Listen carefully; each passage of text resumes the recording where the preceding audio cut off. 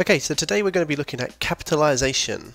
So imagine we've got this string, hello, my name is Flojo, and it's all in capitals. How do we actually get that to lowercase? Well, imagine we have a variable of chat, which has hello, my name is Flojo in capitals assigned to it.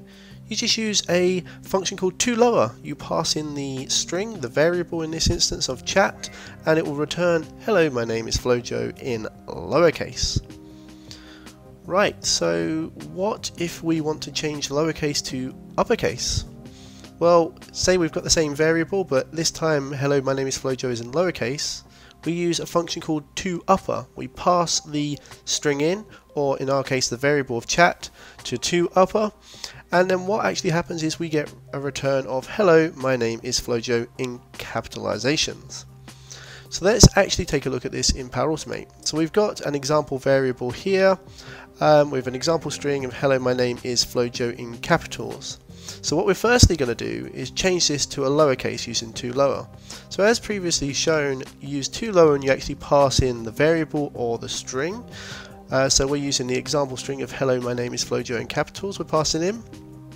And then if we use ToUpper, we're going to change what we get back from our ToLower, which will be the lowercase, and then change it back into uppercase. So let's actually take a look at this in action. So I'm just going to kick off the flow and let's take a look at what we get back. Okay, so we've got our example variable, which started as hello, my name is Flojo in capitals.